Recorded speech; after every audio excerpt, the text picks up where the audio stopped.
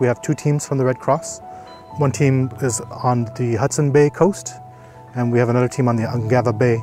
And we're supporting the regional health board to make sure that people are protected against the COVID virus. So we're talking about vaccination, about other ways to protect themselves, and we're being really guided by the local leaders in our work.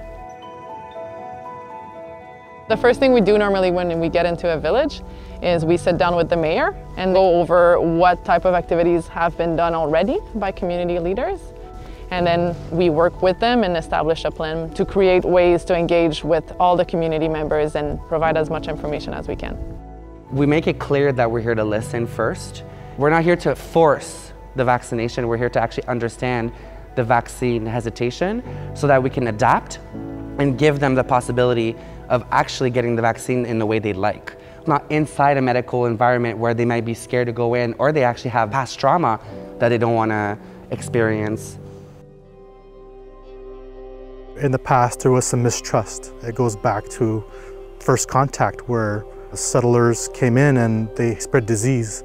A lot of these are still very vivid and clear in a lot of elders' minds, and Western medicine is still fairly new to Indigenous peoples around the world. So we can't impose that on them. We need to understand how we can connect on a traditional level, on a cultural level. They are welcoming us in their community. So by telling them thank you and saying morning, ulakut, goes a long way, shows that you're trying to connect with them.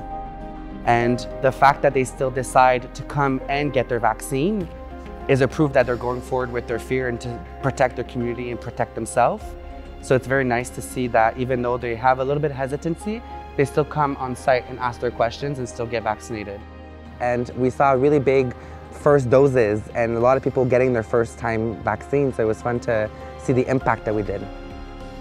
I'm grateful that Red Cross is able to come into our community, and I was glad that someone out there in the world who want to give their time to help us out so we could protect ourselves.